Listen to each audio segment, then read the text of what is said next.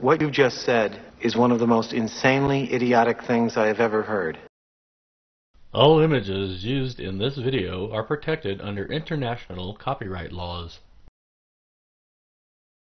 This genius has published what he called a paper, see links in the video's description, claiming that curing autism spectrum disorder is possible by subjecting little kids to an adult dosage of cerebrolizine, which is extracted from pigs' brains and chiefly used to treat stroke victims. In addition, the kids are given phenothiazine, which is an antipsychotic drug, and prochlorperazine, which is used to control schizophrenia.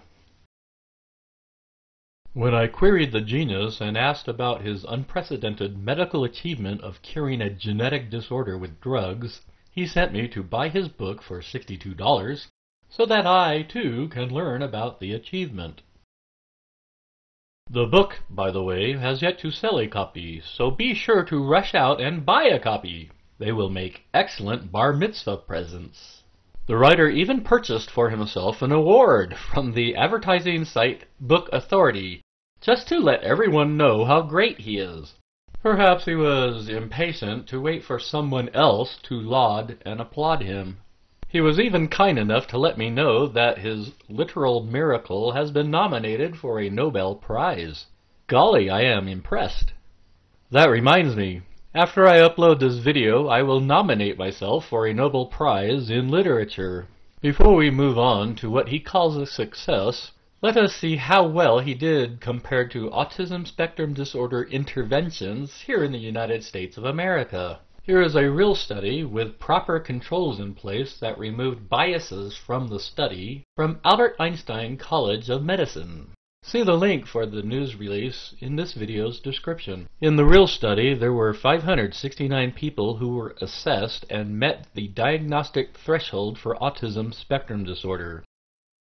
After intervention using evidence-based practices, 38 of the autistic people were reassessed to be under the diagnostic threshold.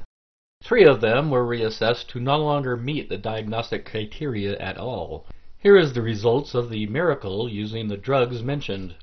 46 people in the autism spectrum who were given anti-stroke and antipsychotic drugs, 2 of whom started to speak and interact with playmates. According to the so-called paper, none were actually cured in the so-called study, though the writer did mention in passing that he also completely cured 8 out of 8 autistic people, but that merited only 2 sentences in his so-called paper. Nowhere in the so-called paper is there mentioned that controls were in place to prevent biases, nor is there enough information for other people to duplicate the miracle. Note that standard intervention techniques without drugs did better than the miracle for which the writer has claimed warrants him to receive a Nobel Prize. Everyone in this room is now dumber for having listened to it.